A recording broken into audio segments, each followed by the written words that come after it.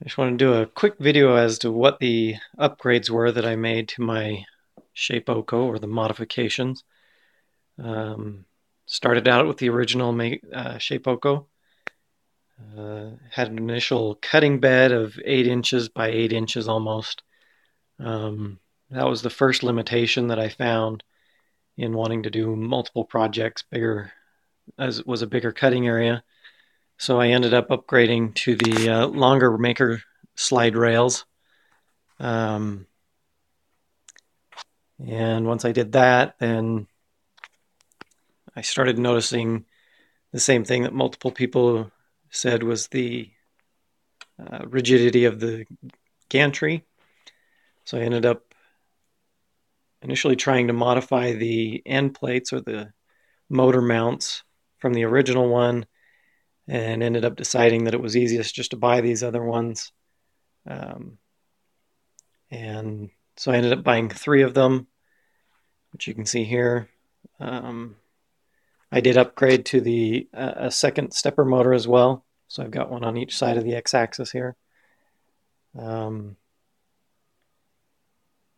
So let's see. I upgraded the gantry. So this other maker slide was just from the uh, other x-axis that I ended up not using. I've got another one lying around here from the original ShapeOko. And then from there, I made the upgrade to the DeWalt DW660 trim router, which was super loud, and then wanted to present at Maker Faire here in Salt Lake City. So I threw a GoFundMe campaign out there and ended up raising half the money for the upgraded quiet spindle, which is super sweet.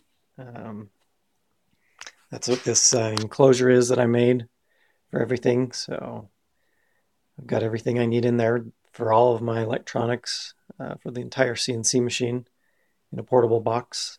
Um, for the belt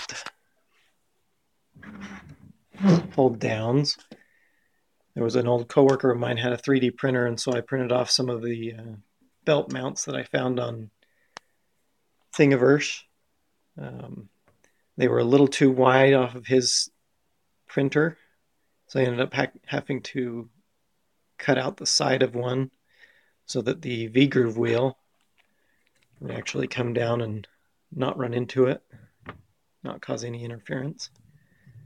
For the other ends, I didn't really care too much, so I just reused the existing mounts that I had on the end. And they end up not really interfering too much because the stepper motor, the belt ends up back up in there a ways, which doesn't interfere with the tie downs here, the zip ties. So a few other modifications that I plan on in the future is, well, longer gantry so that I can extend the bed out a little bit further. And same coworker had some, I printed off some thumb wheels for the servo mounts, for the servos.